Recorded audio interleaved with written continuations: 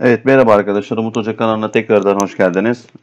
Bugün geçmiş olsun diliyoruz. LGS 2020 sınavını atlattınız. İnşallah herkesin gönlüne göre sınav gerçekleşmiştir diyelim. Evet, şimdi matematik sorularını çözeceğiz. Birinci sorudan başlayalım arkadaşlar. Evet, burada ne diyor? Burada bilgiyi vermiş size. Ondan sonra demiş ki buna göre bu bileğin başlangıç çizgisine uzaklığı metre cinsinden aşağıdakilerden hangisi olamaz demiş. Burada bir bilye atma oyununa ait kısa kenar uzunluğu 1 metre olan 9 eşit görsel bölge oluşan oyun parkuru aşağıda verilmiştir diyor. Şimdi nasıl yapacağız? Öncelikle mavi bölgenin kaçla kaç arasında olduğunu bulmamız lazım. Şimdi 6 ile 7 arasında olduğundan dolayı arkadaşlar, evet, burası o zaman kök içinde 36 la kök içerisinde 49 arasında olması lazım arkadaşlar. Şimdi böyle yaparsam bu kaç yapar? Bu kök 40 yapar. Bu B kaç yapar? Kök 45 yapar. Bu kaç yapar arkadaşlar? Kök 48 yapar. Bu kaç yapar? Kök 52 yapar. Dolayısıyla cevap hangisi olacaktır arkadaşlar? Kök 36 ve kök 49 arasında olmalıydı diyoruz. Hangisi olamaz? O zaman bu olamaz diyoruz arkadaşlar. Tamam. Evet, bu soru bu şekilde olacak arkadaşlar. Şimdi ikinci soruya bakalım. İkinci soruda ne var burada? Evet, bunu biraz küçültelim. Küçülttük. Evet. Ne diyor burada arkadaşlar? Ayşe'nin bir yılda okuduğu kitapların türlerine göre dağılımı aşağıdaki daire grafiğiyle gösterilmiştir. Kareli zeminde verilen sütun grafiklerden hangisi yukarıdaki daire grafiğine uygun oluşturulmuştur diyoruz. Arkadaşlar öncelikle burada açıları buluruz. Burası bakın, burası 120, burası 90. O zaman burası kaç yapar? 150 yapar. Değil mi? Ondan sonra bunların EBOB'unu buluyorsun. Kimlerin EBOB'unu buluyorum? 30, 90, 120 ve 150'nin. Kimin? 90'ın, 120'nin ve kimin? 150'nin arkadaşlar. Bunların EBOB'u kaç yapar? Bunların EBOB'u arkadaşlar 30 yapar. Demek ki biz bunların her birini 30 ile çarparsak o zaman bu 150 5 ile çarpılır. Buna 5x dersin. Bu kim? 90 3 ile çarpılır. Buna 3x dersin. Roman 120 4 çarpı 3. Evet, burada 4x deriz arkadaşlar. Bu şekilde. Hangisi uyuyor bunlara? Bunları teker teker karşılaştırırsanız A şıkkının buna uyduğunu göreceksiniz arkadaşlar. Bu soruda bu şekilde çözülüyor arkadaşlar. Evet. Şimdi diğer sorumuza geçelim. Üçüncü soruda ne var? Evet, bir ondalık gösterim basamak değeri toplama şeklinde yazılmasına ondalık gösterimin çözümlenmesi falan deniyormuş. Evet, doğrudur. Burada görsel dışı bir şeyler vermiş. Takım antrenörü boyu 1.85 cm'den kısa olan oyunculardan birini oyun kurucu olarak oynatacaktır. Buna göre verilen oyuncular arasında oyun kurucu olarak oynayabilecek kaç oyuncu vardır diyoruz arkadaşlar. Şimdi arkadaşlar bunları teker teker yazıyorsunuz. Bunu nasıl yazarız? Bu arkadaşlar 201 tam onda 1 yapar. Buysa 175 tam onda 5. 175 tam onda 5 mouse yazdığımdan dolayı biraz böyle abuk subuk oluyor. Kusura bakmayın. Ceyda ise 184 yapar. Tam 184 yapar. Sonra kim var? Derya var. Derya ise arkadaşlar 187 tam onda 2. Bunları çözümlerseniz çözümlemeyi biliyorsunuz yani. Esra ise 185,6. Esra ise kaç? 185,6 arkadaşlar. Şimdi ne olacaktı? Bu 185 santimetreden kısa olan oyuncular. Kim olur arkadaşlar? 2 kişi var. Onlar da kim? Şu 175 ile kim? Şu 184. 2 kişiler arkadaşlar. Cevap C. Evet. Diğer sorumuza geçelim. Ne var diğer soruda? Evet, şu yol bilmem nesi ıvır zıvırı vardı. Şimdi burada arkadaşlar ne diyor soruda? ABC istasyonlarından hareket eden K, L ve M trenleri ortak olan D istasyonunda sonra yeşil hattı kullanarak S istasyonuna ulaşıyorlar. Bu trenlerin gittikleri yolların uzunluğuna göre doğru sıralanışı aşağıdakilerden hangisidir? Arkadaşlar şimdi Bunları bizim teker teker bulmamız lazım. Buraya kadar sayarsak mesela şunu. Yeşili sayarsan ne yapar? 15 kök 2 yapar. Buraya kadar 15 kök 2 yapar. Şunu da içeri atarsan arkadaşım yaklaşık olarak ne yapar? Kök 450 yapar arkadaşlar. Bu şekilde. Şimdi bu mavi kaç yapar? Maviyi bulalım. Kök 320 yapar bu da. Nasıl? 8 kök 5. 8 kök 5. Ne yapar bu da? Arkadaşlar 300 kök 320 yapar. Bu da evet kök 320 yapıyor. Şu aşağıdan gelen de 13 kök 3'tür arkadaşlar saydığınız zaman. Bu da kaç yapar? 13 kök 3'ten yaklaşık içeri atarsan kök 507 yapar. Kök 507 yapar arkadaşlar. Evet şimdi bunları sıralarsak arkadaşım buradaki sıralamanın M'nin K'den daha büyük ve K'nin de L'den daha büyük olduğunu göreceksiniz. M en büyük. Ondan sonra bakıyoruz. K yeşil olan. Değil mi? Şu yeşil olan. Ondan sonra bu mavi olan. O da L'di zaten arkadaşlar. Evet. Şimdi diğer sorumuza bakalım arkadaşlar. Bu şekilde. 5. soru. Evet. Oyun parkı sorusu. Oyun parkı sorusunda neyi soruyor burada? Soruyu bir okuyalım. Arkadaşlar soruyu bir okuyun. Telefon çalıyor galiba.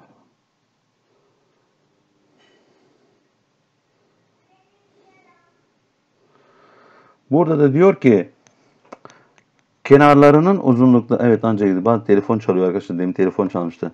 Kenar uzunlukları x metre 2x metre olan dikdörtgen şeklindeki oyun parkının planı şekil 1'de verilmiştir. Bu oyun parkının kenarları 2'şer metre uzatılarak şekil 2'deki gibi dikdörtgen biçiminde bir oyun parkı planlanmıştır diyor. Evet. Buna göre şekil 2'deki oyun parkının alanı şekil 1'deki oyun parkının alanından kaç metre fazla olduğunu verici bir ifade aşağıdakilerden hangisi? Şimdi bu zaten bunun alanı kaç? 2x çarpı x yaparsan kaç yapar? 2x kare. Evet. 2x kare yapar. Diğeri arkadaşlar 2 santimetre uzatırsan şimdi bu ne olur? Bunun bir kenarı 2x artı 2 olur. Artı 2 lan. Heh. Saçma sapan yazıyor ama olsun arkadaşlar. Diğeri de çarparsan x artı 2 olur. Diğer kenar. Tamam. Çünkü burası 2x arkadaşlar. Bakın burayı vermemiş. O yüzden 2x artı 2 dedik. Burada da o yüzden burası x'ti zaten. X artı 2 dedik. Evet bunları da çarparsak arkadaşlar ne yapar? 2x kare. Şöyle şu şekilde çarparsak yani şu şekilde. Evet. Sonra bunu da bununla bununla çarpacaksın. Ne yapar? 2x kare artı 6x artı 4 yapar. Şimdi burada da ne vardı? 2x kare vardı. Ne diyordu? Ne kadar fazla olduğunu veren ifade. Bunu bundan çıkarırsan zaten senin bulacağın şey nedir? 2x kareden 2x kare giderse giderler. Bunlar geriye 6x artı 4 kalır. Yani basit bir soru arkadaşlar işte bu. O kadar da zor bir soru değil. Evet. Şimdi gelelim bu küp sorularına. Ne diyor sorumuzda arkadaşlar? Şunu söylüyor. Evet. Bloklardaki kutuların yerleri değiştirilmeden bunu biraz büyütelim. Büyüt lan. Bloklardaki kutuların yerleri değiştirmeden bu üçü blok üst üste konularak bir kule oluşturulur. Daha sonra kulenin en üstünde bulunan kutu alınıyor. Son durumda bu kulenin yüksekliğinin santimetre cinsinden değeri aşağıdakilerden hangisi olamaz diyor arkadaşlar. Şimdi bakıyoruz bunlara. Nesi var? Burada toplarsan şu şekilde bunu 16K derim buna. Evet. Bakıyorum 16K. Öbürü de 16K. Bu da 16K.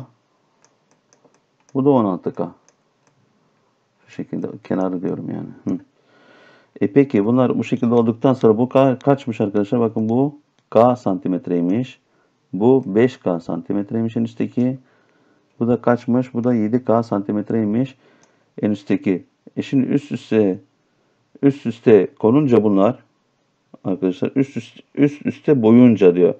Evet üst üste boyunca koyarsak şu şekilde olur o zaman 3 kattan 16K çarpı 3 yaparsın. Çünkü 3 tane konuyor. 3 ile çarparsak bunu kaç yapar? 48K yapar arkadaşlar. Bunun hepsinin uzun 3 tane üst üste konulduğu zaman uzunluk. O zaman 48K'dan sırayla K'yı çıkar. Çıkarırsak kaç kalır? Şu K'yı çıkaracağım. 48K'dan K çıkar. Kaç kalır arkadaşlar? 47K. Tamam. Peki. 48K'dan bu sefer 5K'yı çıkar. Ne kalır? 43K. Tamam. Burada ne var? K var. Burada ne var? K var. Peki 48K'dan 7K'yı çıkarırsan arkadaşlar 41K. Peki bizim bu K'mız kaç arkadaşlar? Bizim bu K'mız arkadaşlar 2. Biri 2 santimetreden 2'yi koyacaksın. Çarpı K. Bunlara çarpı 2 koyarsın. Şimdi bunu 2 ile çarparsan bunun yerine 2 koy. Bunun yerine 2 koy. Bunun yerine 2 koy. Bakalım kaç bulacağız. Evet, çarparsak arkadaşlar bunu 94 bulacağım. Bunu 86 bulacağım. Bunu da 82 bulacağım. Neyi soruyor bana? Son durumda bu kulenin yüksekliğine santimetre cinsinden değeri aşağıdakilerden hangisi olamaz arkadaşlar? 90 olamaz arkadaşlar. Bunu değer verdik bu kanun yerine. Tamam. Evet. Şimdi diğer soruya gelelim. Evet. Nokta sorusu ne? Bir olayın olma olasılığı falan fistan bilmem ne diyor burada. Evet. Bu soruyu çözelim arkadaşlar. Soruyu okuyalım öncelikle. Bir sorumuzu bir görelim. Ne diyor soruda? Bir olayın olma olasılığı işte bunu falan fistan işte neydiyse işte. İsten ona böyle tüm durumlar. Bunu biliyorsunuz. Noktalar vermiş, çizgiler vermiş. Bunlar tamamlanmış rakamlar verilmiştir diyor. Tamam. Bu rakamlara karşılık gelerek karakteri oluşan iki basamaklı iki doğal sayının tamamı aşağıdaki gibi özdeş kartlara yazılıp boş bir torbaya atılmıştır. Tamam. Örneğin 10, 11 şu şekilde. Bu torbada rastgele çarpılan bir çekilişte üzerindeki nokta sayısı 5 olan kartın çekilme olasılığı kaçtır demiş arkadaşlar. Şimdi burada arkadaşlar 1 nokta artı 4 nokta. Evet. Şimdi buradaki olasılıkları ben direkt sadece yazacağım arkadaşlar. Şöyle. Şimdi ne gelir? Şöyle gelebilir. Şimdi 1'e 4 gelir. 14'e 16 var. Şimdi hesaplarsak arkadaşlar 1 nokta artı 4 nokta. 1 nokta artı 4 nokta yaparsan 14'e 16 gelir. 41'e kaç gelir? 61 gelir. Ters çeviriyorsun. Evet. 94, 96 gelir. 94, 96 gelir. Sonra ne gelir arkadaşlar? 49, 69 gelir. 49'a 69. Bunlar kaç tane arkadaşlar? Bunlar 8 tane arkadaşlar. Evet. Bir de bunun dışında ne var? Bir de bunun dışında ne var? 23'e 27 var. 32'ye 72 var. Yukarıda söylendiği gibi yazıyoruz bunu. 83'e 87 var. Evet. Bir de 38'e 78 var arkadaşlar. Bunlar da kaç tane yapıyor arkadaşlar? Bunlar yine 8 tane yapıyor arkadaşlar. Kaç taneymiş? 8 tane yapıyor arkadaşlar. Evet. 8 tane yapıyorsa evet ne yapıyoruz arkadaşlar o zaman? 2 nokta bunlar. Bunlara ne diyoruz? Bunlar da 2 noktaya artı 3 nokta arkadaşlar. Tamam. Şimdi ve bir tane 50 var. Ve bir tane 50'miz var. Evet. Toplamda kaç yapıyor arkadaşlar? Toplarsanız bunları 8, 8, 16. Bir tane de 17. Bizim istenen toplam durumumuz kaç? 90. O yüzden 17 bölü 90 bu sorunun doğru cevabı. Evet geçelim. Ne geldik? 8. soru. 8. soruda ne diyor? Aşağıda her birinin kütlesi 3 kilogram olan sarı boncuklarda ve her birinin kütlesi 5 kilogram olan mavi boncuklar yeterli sayıda verilmiştir. Bu boncuklar kullanarak bir kore yapılmıştır. Koredeki mavi boncukların toplam kütlesi sarı boncuk toplam kütlesine eşitmiş. Tamam, kullanılan boncukların toplam kütlesi 30 gramdan az olduğuna göre bu kolyedeki sarı boncukların sayısıyla mavi boncukların sayısı arasındaki fark en fazla kaçtır demiş. Öncelikle arkadaşlar bunların biz neyini buluruz? Ekokunu bulursun. Kimin 3 ile 5'in ekokunu bul. Şu şekilde ekok. Kimin 3 ve 5. Kaç olur arkadaşlar? 15. Demek ki benim 15 katım Evet.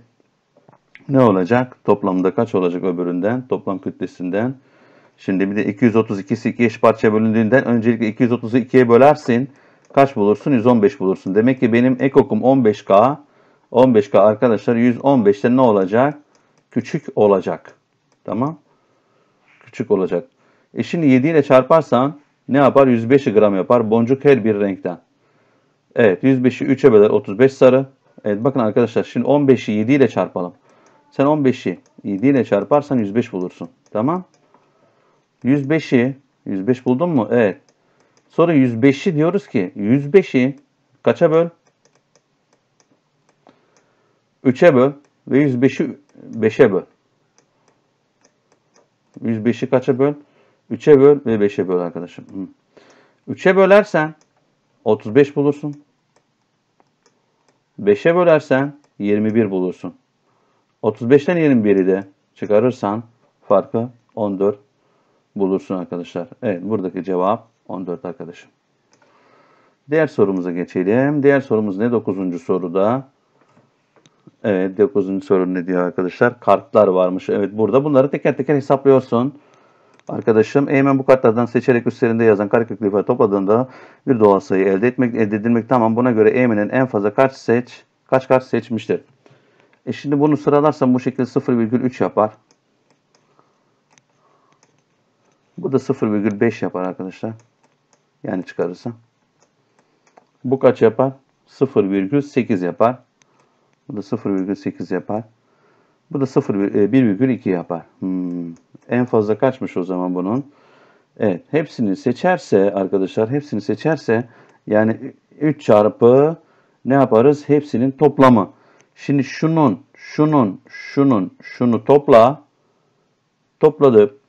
toplayıp arkadaşlar 3 ile çarptığınızda bizim kaç bulmamız lazım? 8,4'ü bulursunuz. 8,4'ü bulursunuz arkadaşlar. Tam çıkması için 0,4, 1,4 veya 2,4 çıkmalı.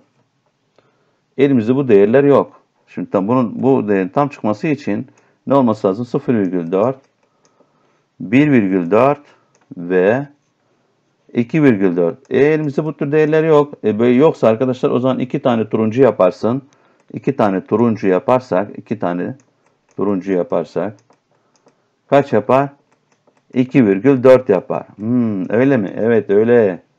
O zaman 12 kart eksi 2 kart 10 yapar arkadaşlar. Evet o zaman 12 karttan 2 kart çıkarırsan o da kaç yapar? Cevap Adana olur. Ancak 2,4'ten aldığın zaman burası tam sayıya dönüyor. Tamam arkadaşlar. Evet bu da tamam. Gelelim kuru fasulyenin faydalarına şimdi. Nerede bu? 10. soru. 10. soruda ne diyor? Bir kırmızı diyor. Ne var bir de kırmızının yanında?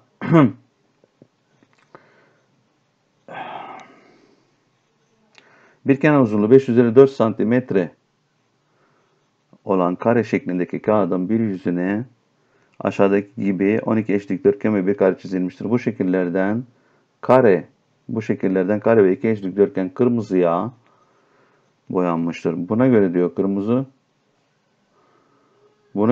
kırmızı bölgede arkadaşlar bölgelerin alanları toplamı kaç santimetre karedir diyor. Şimdi şu soruda şöyle bir handikap var. Evet. Şimdi arkadaşlar şöyle düşünelim. Ne var burada? Kırmızı 2 çarpı 5 üzeri 4 bölü 10. Bakın şurası dikkatini çekeyim. Alanı 2 çarpı 5 üzeri 4 yapar. Bölü 10 yapar. Tamam. Burası kaç yapar arkadaşlar? Buradan buraya 5 üzeri 4 yapar. 5 üzeri 4 yapar. Burası zaten 5 üzeri 4 bölü 10.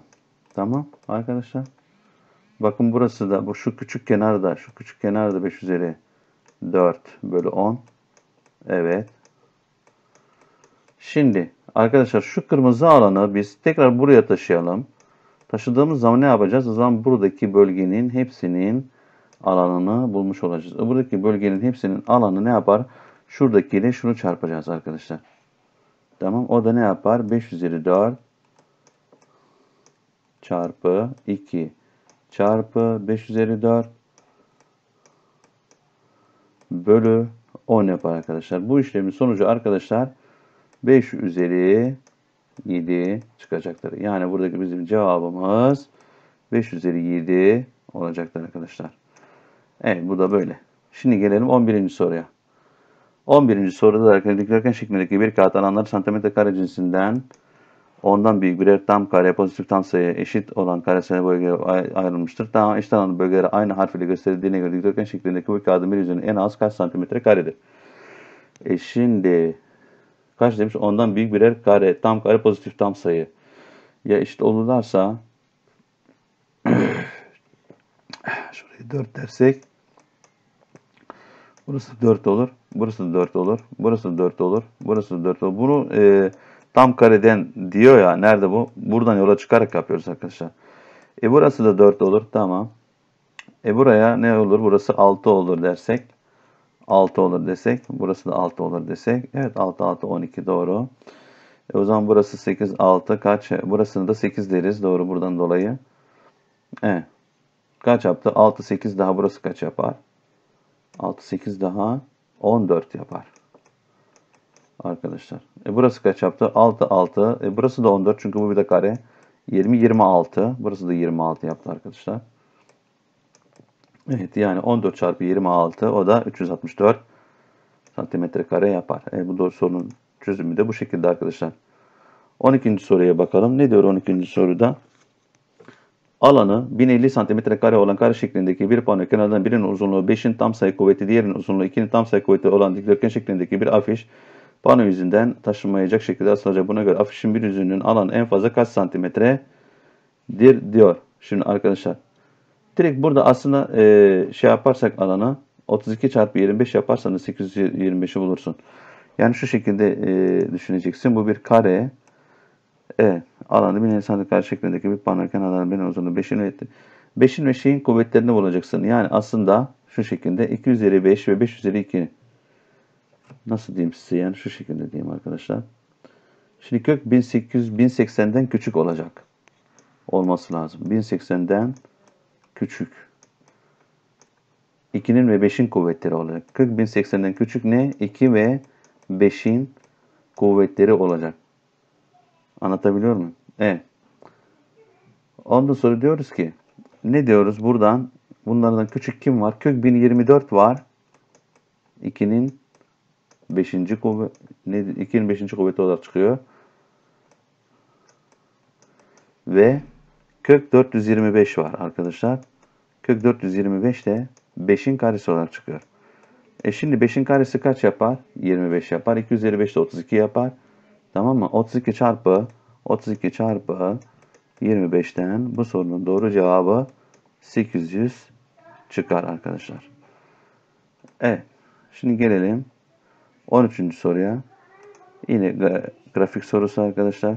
Ne demiş burada 13. soruda? Evet. Bir lokantada hazırlanan yemek.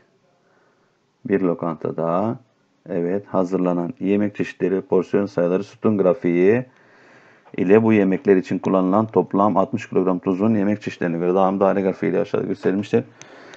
Bir çeşit yeminin her porsiyonunda eşit miktarda tuz bulunmaktadır diyor. Yemek çeşitleri, porsiyon sayıları 60 kilogram tuzun yemek çeşitlerine göre dağılımı bu lokantada 3 farklı yemekten birer porsiyon yiyen bir müşteri toplam 5 gram tuz tüketmiştir. Buna göre bu müşterinin yediği yemekler aşağıdakilerden hangisi?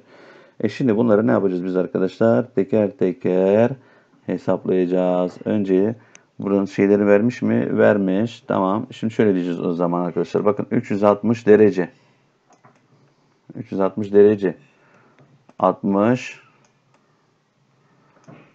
Tamam mı? Gramsa 6 derece. Burada da derece. Kaç gram yapar? 1 gram yapar arkadaşlar. Dolayısıyla 1 gram yaparsa burada 90'ı 6'ya bölersen bu 15 gram yapar. Kim? Köfte. 90'ı 6'ya böl ama. 72'yi 6'ya böl. 12 gram yapar. Çorba. Ondan sonra 48'i 6'ya böl. 8 gram pilav. 60'ı 6'ya böl. 10 gram musakka. Tamam mı arkadaşlar? Evet. Ondan sonra makarnada 36'ya 6'ya böl. 6 gram musakka. Taze fasulye 54'ü 6'ya bölersen arkadaşlar 9 gram ne? Taze fasulye. 9 gram. Pardon 9 gram. Evet. Şöyle yapalım. Bu da gram. Şimdi burada neyi istiyor? Bu adam bu lokantada 3 farklı yemekten birer porsiyon yiyen bir müşteri toplam 5 kilogram tuz tüketmiştir. Buna göre bu müşteri yediği yemekler aşağıdakilerden hangisi? Sonra ne yapıyoruz arkadaşlar? Bunları mesela burada kaç? Çorba. Çorbayı kaç bulduk biz? 12. 12'yi kaça bölüyoruz? 12 10'a bölüyoruz. Bölersen çorbayı 1,2 bulursun. Tamam. Pilavı 8'de. Pilavda ise kaç bulmuşum? 4. Nerede pilav? 8. 8 bölü 4'ten 2 gram. Bakın pilav 2 gram. Çorba 1,2. Musakka kaç? 4. Öyle değil mi? Musakka evet. Musakka kaçtı? 10. 10 bölü 4 yaparsak arkadaşlar musakkayı da 2,5 bulursun. Ha, bu şekilde gideceksin. Tamam. Makarnayı kaç bulursun? 6 bölü 5'ten 1 bölü 2 bulursun. Burayı da 1 bölü 2 bulursun. 1 tam onda 2. Başka ne var? Taze fasulye o da 9 bölü 6'dan 1,5 çıkar. Bu da 1,5 çıkıyor. 1,5. Köfte. Hain köfte o da 15 bölü 10'dan 1,5 çıkar arkadaşlar. O zaman doğru cevap ne oluyor? Pilavdan bakın pilavdan 2 tane alıyor. Taze fasulye 1,5 oluyor. Tamam. Köfteden de 1,5 alırsan toplam 5'i varıyor. O yüzden doğru cevap deniz. Hatırlayın arkadaşlar sanki geçmiş yıllarda bu soruya benzer bir soru vardı. Hatta sanki ilk yanlış da hatırlıyor olabilirim. Sanki ilk LGS'nin o kazık gibi olan matematiğinde vardı böyle bir soru. Yine böyle bulduruyor ondan sonra hesaplattırıyor sana. Ya da belki örnek soru çözümlerinde görmüşümdür yani yalan olmasın. Evet bu da tamam arkadaşlar. Şimdi kaça geldik? 14'e. Evet. Ne diyor burada? Kenarların uzunlukları 1 ve 9 metre olan dikdörtgen biçimindeki bir hanın ön yüzü şekildeki gibi farklı renklere boyanmıştır. Siz bu soruları okutursunuz tabi. Bu renklerin her birinin kapladığı karesel bölgelerin alanı birbirine eşitmiş. Bu halı parçalarda aynı renk olmayacak şekilde iki parça bölünecektir. Buna göre parçaların birinin boyalı yüzünün alanı diğerinin boyalı yüzünün alanının 2 katı olma olasılığı kaçtır diyor. Şimdi arkadaşlar öncelikle siyah taraflar ve yeşil tarafları bulursun. Tüm durumları buluruz. Şimdi tüm durumları bulduğun zaman 1 metrekareye 8 metrekare geliyor. Bak 2 metrekareye 7 metrekare geliyor. Hocam neden bu şekilde? 9'a tamamlıyorsun uzun kenar. 9'a tamamlıyorsun. Ondan sonra 3'e kaç gelir? 3 metrekareye 6 gelmesi lazım. 4 metrekareye kaç gelir? 5 gelmesi lazım. Tekrar hatırlıyorum. Ne? 9'a tamamlıyor. 5 gelirse kaç olur? 4 olur. 4 metrekare olur. 5 metrekare olur. 6 metrekare olur. 3 metrekare olur. Değil mi arkadaşım? Bunun dışında 7'ye 2 olur. 7 metrekare 2 metrekare olur.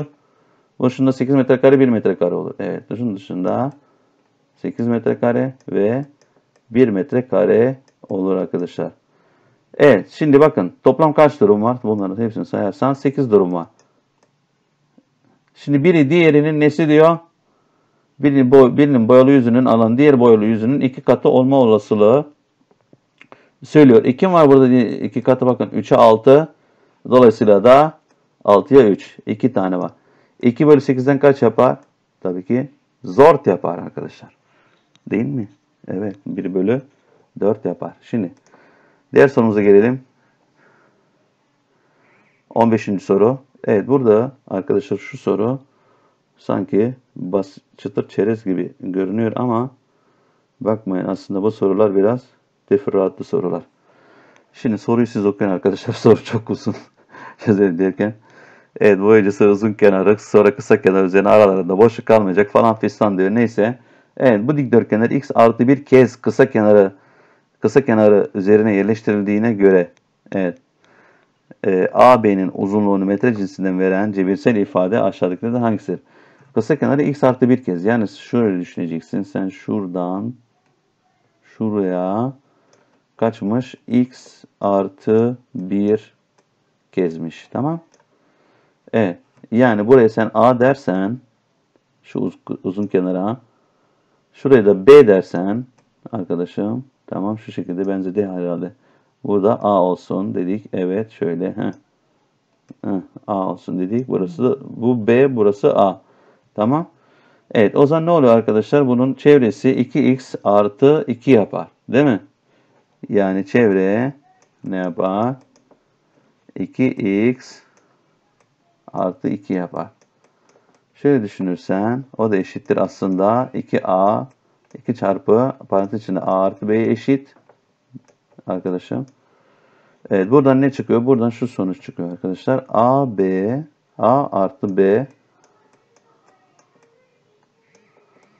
eşittir x artı 1. Neyini soruyor?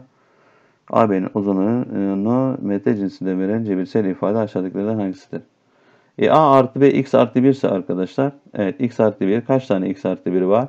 X artı 1 tane kadar var. O zaman x artı 1 tane kadar varsa demek ki x artı 1 çarpı x artı 1. Bu da ne yapar? X artı 1'in parantez karesi. Birincinin karesi x kare. Birinci ile ikincinin çarpımı 2 katı x.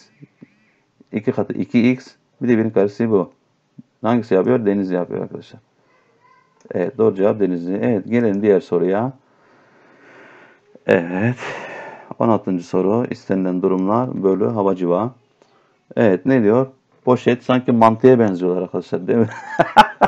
Ya Allah, sanki mantıya benziyorlar ya da ama Kayseri'nin o yağlaması, yağlı bilmem nesi lahmacuna benzeyen. Nasıl olur ama, harika bir şey ya. Evet, renkleri dışında özdeş olan toplardan 4'ü kırmızı, geri kalanı beyazdır. Tamam, bu topların tamamı aşağıdaki boş A, B ve C torbalarına dağıtılıyor. Bu torbaların her birinde rastgele çekilen bir topun kırmızı olma olasılığı birbirine eşittir. Buna göre başlangıçtaki beyaz top sayısı aşağıdakilerden hangisi ne olamaz arkadaşlar? Olamaz diyor. Kırmızı olasılıkları eşitmiş. O zaman buna bir K dersek sonrasında ne olur? Bir B olur.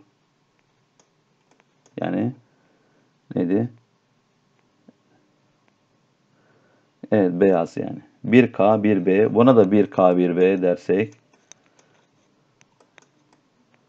bu da ne olacak o zaman? Bu da geriye. O zaman 2K 2B olsun. Çünkü eşitler ya bunlar. 2K yani 2 kırmızı 2 beyaz olsun. Ha. Evet, kırmızı olasılıkları eşittir diyor. Kırmızı olma olasılığı birbirine eşittir diyor. Eşittir olacak diyor arkadaşlar. Şunu dikkate alalım. O zaman ne yaparsın? Beyaz ne oldu? Beyazdan arkadaşlar 1, 1, 2. Kaç oldu? 4. Demek ki beyaz 4'ün katı olacak. Nereden 4'ü buldun hocam? Buradan 1 beyaz, 1 beyaz, 2 beyaz, 2 beyaz daha 4 beyaz. Peki red ne olacak? O red'i de bilemiyorum artık yani. Red'i geçelim. Neyi istiyor adam? 4'ün katını yani beyaz istiyor. Şimdi 82'yi alırsan arkadaşlar bakın. Hangisi olamaz diyor. Demek ki 4'ün katı olacaksa beyaz. Hangisi 4'ün katı olamaz? 84'ün katı, 88 4'ün katı, 92 4'ün katı ama 82 4'ün katı değil arkadaşlar. Doğru cevap Bursa. Evet, kaça geldik? 17'ye geldik arkadaşlar. Her birinin kütlesi ne diyor? 40 kilogramdan az ve birbirine eşit olan buğday çuvalları aşağıdaki gibi bir kantarda tartıldı. Çuvalların toplam kütlesi 120 kilogram gelmektedir. Bu da 1300 kilogram, 44 kilogram. Buna göre kantar üzerine sonradan konulan çuvalların sayısı en az kaçtır diyor arkadaşlar. Şimdi burada ilk önce yapacağım şey en az dediği ne yapacağız? Bunları birbirinden çıkaracağız. Yani 1344'ten 720'yi çıkar. Şöyle yapalım. Çıkarırsak 720'yi kaç kalır arkadaşlar bize? Evet, kaç kalır? 624 kalır. 624 kalır. O zaman şimdi bak, en az dediğinden dolayı şimdi 624 ile 720'nin nesini bulurum? Nesini bulacağım? EBOB'unu bulacağım. 624 ile 720'nin arkadaşlar EBOB'unu bulursan kaç bulursun bunun EBOB'unu? Bunun EBOB'u arkadaşlar 2 üzeri 4 çarpı 3 çıkacak. O da 48 kilogram. 48 kilogram çıkar. Ne? Elim ağrıdı ya mouse yazmaktan. Buyla bunun nesi? EBOB. EBOB arkadaşlar. Tamam. Evet bu şekilde. Peki bunu bulduktan sonra ne yapacağız? Şimdi ne diyoruz burada? Diyoruz ki bu arkadaşlar 40'tan az olması gerek. Yani biz 48 kilogram bulduk ama bunun 40'tan az olması gerek. O zaman 48'i 2'ye bölersek kaç yapar? 24 yapar. 24 gram olabilir. En çok bir çuval olur arkadaşlar o zaman. Peki eğer en çok bir çuval olursa bu sefer 624 24'e bölersin. O zaman en çok bir çuval olacaksa onu da kaç bulursun? 26 bulursun arkadaşlar. Bu sorunun doğru cevabı en az 26'dır. Evet. Kaçıncı soruydu bu ya? Nerede bu çizgi? Ha, buradaymış. 17. Evet 18. soruya gelelim arkadaşlar. Burada da ne demiş? Otomobil, motomobil bilmem ne demiş. Evet. A tırı ile taşınan mavi ve kırmızı otomobillerin sayıları birbirine eşitmiş diyor. Bunların sayıları birbirine eşitmiş diyor. Yani sen buna o zaman ben buna x dersen o zaman burası da x olur diyor. Evet. Sonra ne diyor arkadaşım? A tırı taşınan mavi ve kırmızı otomobil sayıları bir. Tamam. İki tırın taşıdığı otomobillerin toplam kütlesi 2 üzeri 14 kilogram olduğuna göre A tırı ile taşınan otomobil sayısı kaçtır? Şimdi ne yapacağım bunu? 4'ü 4,5 ile ne yapacaksın önce? Çarpmamız lazım arkadaşlar. Ya da şöyle yapabiliriz. Hepsinin toplamı kaç diye dersek 2 üzeri 14 kilogram olduğuna göre A artı B yaparız önce. Şimdi A artı B ne demek? A artı B bu X artı 4 demek arkadaşlar. Neymiş? Mavi otomobiller kaç yapar? X artı 4 yapar. Tamam. Kim? Elim ağrıdı ya. Mavi otomobiller. Peki 3 çarpı X artı 3. X artı 3'te hangisi? Kırmızı otomobiller. X artı 3'te ne yapar? Kırmızı otomobiller arkadaşlar. Şimdi mavileri kaçla çarpıyor? 4 üzeri 5 ile çarpıyor. Peki X artı 3'ü yani kırmızıları kaçla çarpıyor? 2 üzeri 11 ile çarpıyor. Tamam mı arkadaşlar? Evet şimdi bunların çarpı bununla çarparsan 2 üzeri 11'i de yani 4 üzeri 5'i x artı 1 ile x artı 4 ile çarparsan 2 üzeri 11'i de x artı 3 ile çarparsan bunların toplamları sana kaçı verecek? 2 üzeri 14'ü verecek. 2 üzeri 14'ü verecekse arkadaşlar biz oradan x'i işlem sonucunda 2 buluruz. X'i burada 2 buluruz. X'i 2 bulduktan sonra neyi soruyordu bize? A tırı ile taşınan bilmem ne. X'i 2 buldun. A x artı x olduğuna göre ne yapar? O zaman A x demiştik buraya. Mavi 2. Burada da x demiş. Bu da 2. Toplam mavi tırı, A tırını 2 daha 4 yapar arkadaşlar. Okey to? Cevap Bursa'nın şeftalisi. Evet. Şimdi kaça geldik arkadaşlar? 19. soruya geldik. Evet. Neydi bu? Kare sorusu. Bu da çok böyle egzantrik gözüken bir soru. Biraz daha. Evet. Şimdi bana da boş bırakılan bölgelerin toplamları diyor. Evet bu mesela uğraştırıcı bir soru arkadaşlar gerçekten. Bana da boş bırakılan bölgelerin alanları toplamı 6x kare artı 36x artı 54 santimetre karedir. Kartonların üst üste gelen bölgelerin her bir alanı 1 santimetre kare. Evet ve karesel bölgelerdir diyor arkadaşlar. Buna göre panonun çevresinin uzunluğu santimetre cinsinden veren ifade aşağıdakilerden hangisidir diyor arkadaşlar. Şimdi şöyle düşüneceksiniz burada. Tüm alandan mavi alanı çıkaracaksın. Tüm alandan neyi çıkaracağız arkadaşlar? Mavi alanı çıkaracağız. Buradaki amacımız bizim bu. Şimdi tüm karenin alanı ne yapar arkadaşlar? Şimdi buraya sen A dersen buraya da 1 dersen çünkü bir kere birden 1 yapar. Tamam. Evet burası ne olur? A olur. Yani şuradan şuraya A olur. Onu diyoruz.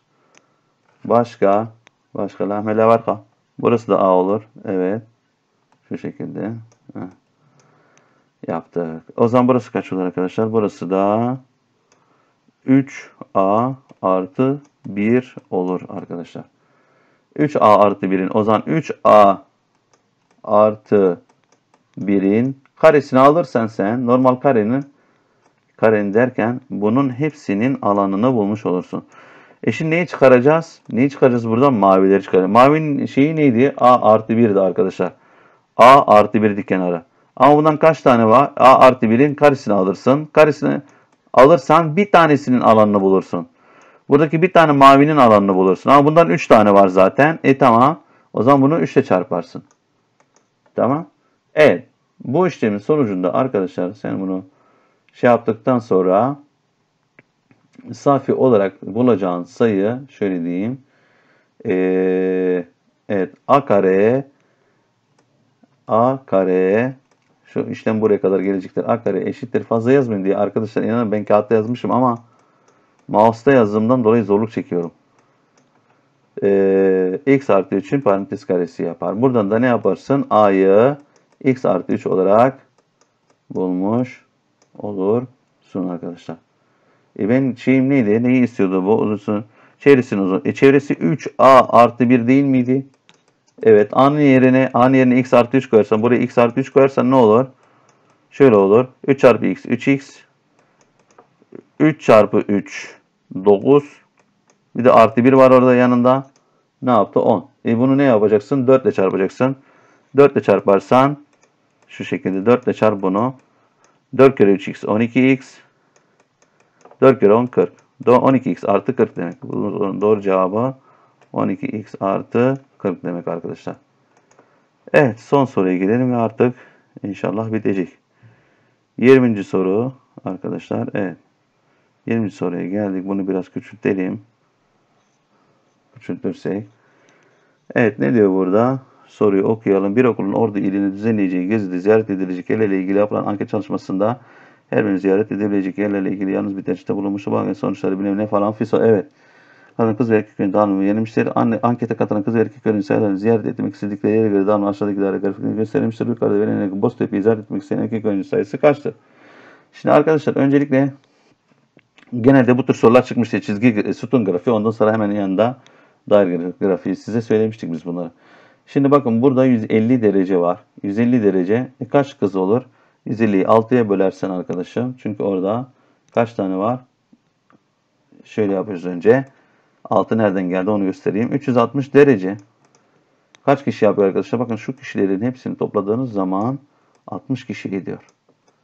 Tamam. Yani şurası 5, 10, 15, 30 toplarsan 60 kişi yapıyor. Ben neyi istiyorum? Diyorum ki o zaman 6 kişi kaç kişi yapar? 1 kişi yapar. Değil mi? Şimdi 150'yi 6'ya böl. 150'yi 6'ya bölersen 25 kız bulursun. Peki erkek öğrencilerin şeyi kaç merkez açısı? 360'tan 150'yi çıkarırsın. Çıkarmana gerek yok. Öyle de yaparsan olur. Kaç kişi var? 60. 25'i kızsa 60'tan 25'i çıkar. 35 tane erkek bulursun. Tamam mı arkadaşlar? Şimdi gelelim buraya. Ne diyor? Yason burnu. Yason burnu ne oluyor arkadaşlar? Şimdi 30 ya burası. 30. Bakın burası 30. Burası 15. Burası 10. Burası 5. Evet 30. Şimdi şöyle düşüneceksin. Burayı 360 derece 30 sa değil mi? 12 derece diyelim. Kaç kişi yapar? 1 kişi yapar. 12 derece 1 kişi yapıyorsa o zaman şunun için 144'ü 12'ye böl. 12. Demek ki burada kaç kız var?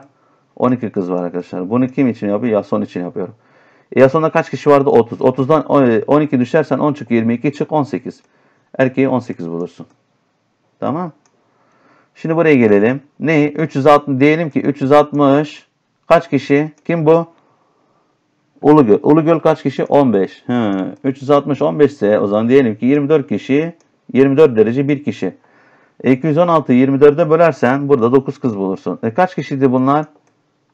15. 9'dan 15 çıkar. 15'ten 9 çıkar. 6 erkek bulursun. Tamam. Şimdi diğerine gelelim. Bu da 360'da 10 kişi ise kim bu? Kaya. Kaya kaç? 10 kişi. 360'da 10 kişi ise arkadaşlar 36'da 1 kişi. 108'i 36'ya bölersen 3. Demek ki burada 3 kız var. Evet. Kaç kişi vardı? Kızlar neydi bu? Kaya mezarları 10. 10'dan 3 çıkar 7 tane de erkek var. Şimdi gelelim sorumuza. Tamam. Şimdi ne diyor sonra? Yukarıda verene göre boş tepe izah etmek isteyen erkek öğrenci sayısı kaçtır? Şimdi bakın. 3 grafikte 31 erkek var. 3 grafikte toplayın 6, 7 daha 12, 13, 13, 8 daha 18 daha 21 erkek yapar. 13, 18, 28, 3, evet 11, 31. 31 erkek yapar arkadaşlar. Kaç erkek? 31 erkek yapar. Geçen çıkarırken hata yapmışım bir tane videoda.